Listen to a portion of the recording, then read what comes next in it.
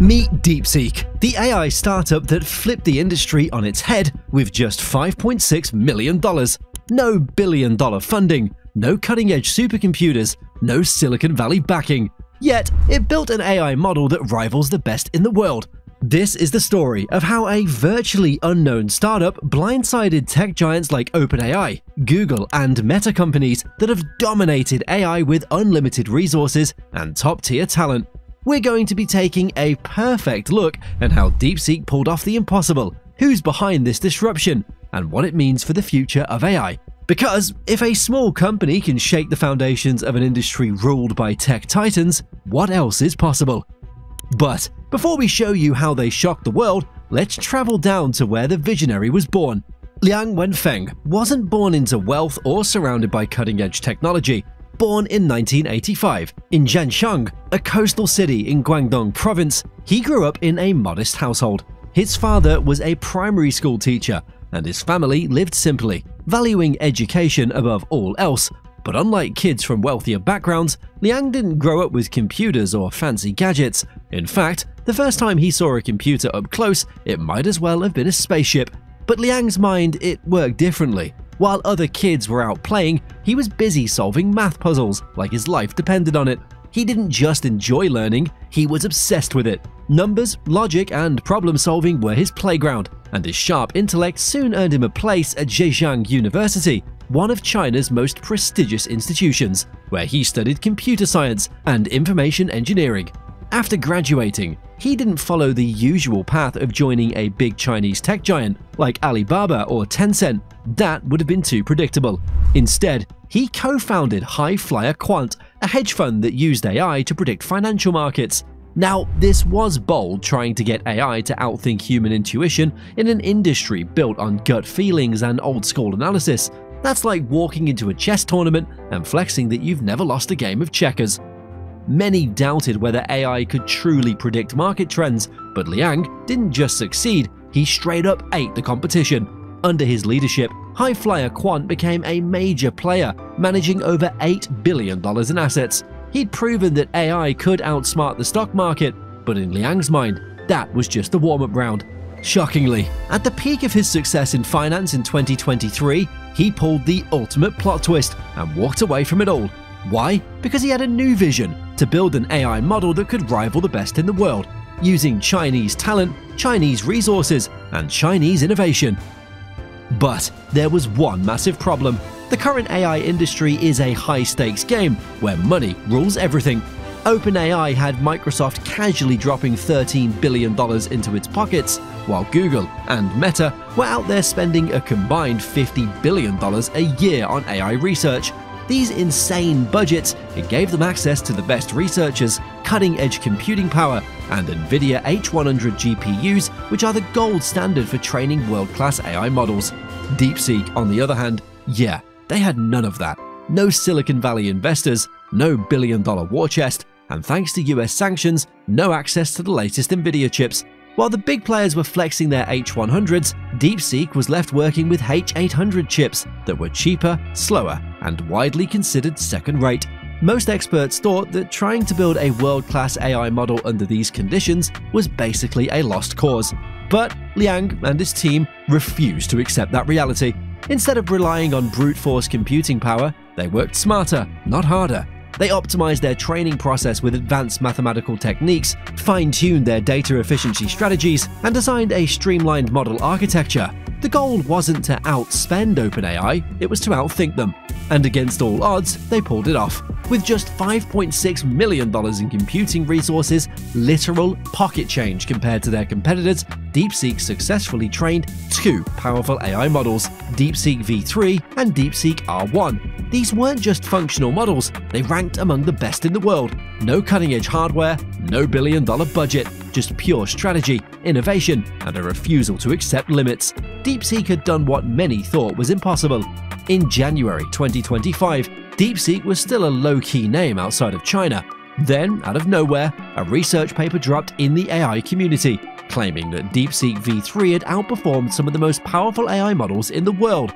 At first, no one took it seriously. Small AI startups make big claims all the time. Most end up fizzling out faster than a TikTok trend. Then, AI researchers, they put it to the test. And what did they find? Absolute chaos. DeepSeek v3 wasn't just good, it was next level good. It outperformed OpenAI's GPT-4o, Meta's Llama 3, and Anthropic's Claude 3.5 in key areas like mathematics, logic, and coding. Suddenly, industry analysts were scrambling. How did a relatively unknown startup running on a fraction of the budget and none of the elite hardware build an AI that could go toe-to-toe with billion-dollar giants? But here's where things got real interesting. The biggest shock wasn't just the AI's performance, it was how DeepSeek trained it. While companies like OpenAI were burning through expensive high-powered GPUs, DeepSeek had optimized its training to run on cheaper Nvidia H800 chips. It was like showing up to a luxury car race in a beat-up Honda and still smoking the competition.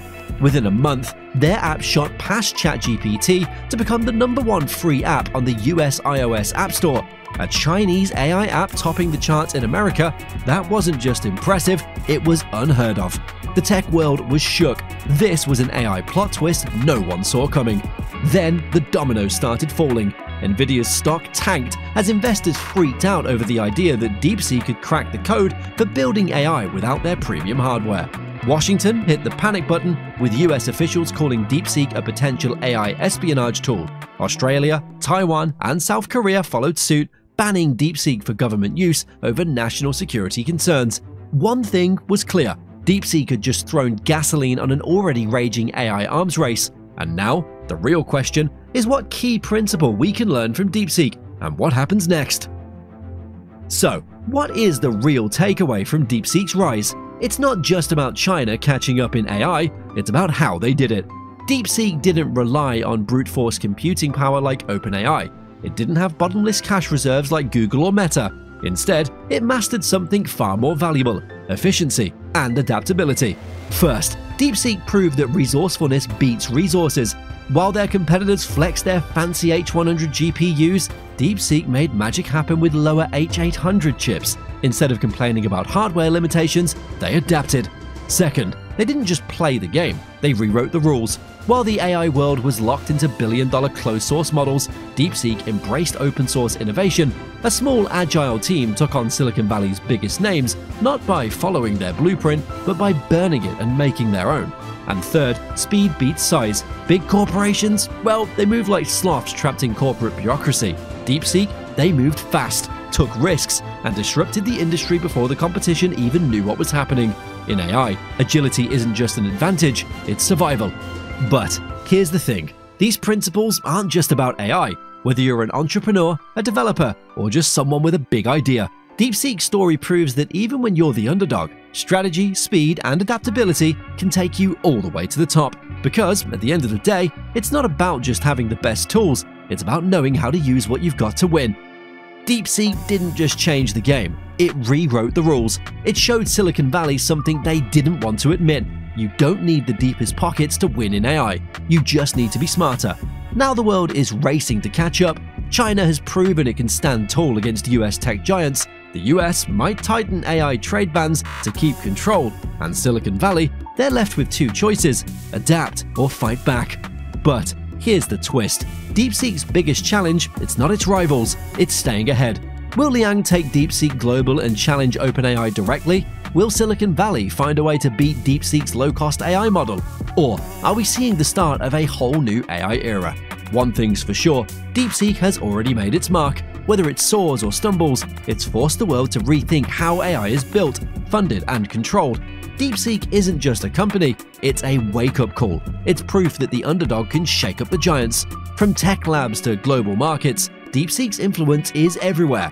It's not just about AI, it's about changing the rules. And while the future is uncertain, one thing's clear, DeepSeek has already changed the game.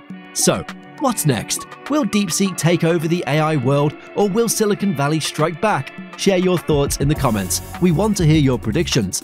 Don't forget to subscribe for more stories about innovators, disruptors, and the future of tech. The AI revolution is just getting started, and you don't want to miss what's coming. So, what's stopping the next big disruptor? What's stopping you? The future of AI isn't just for the big players anymore, it's for anyone brave enough to take a chance. DeepSeek's story, it shows that sometimes The biggest changes come from the most unexpected places. The game has changed, and this, well, let's just say the AI world will never be the same.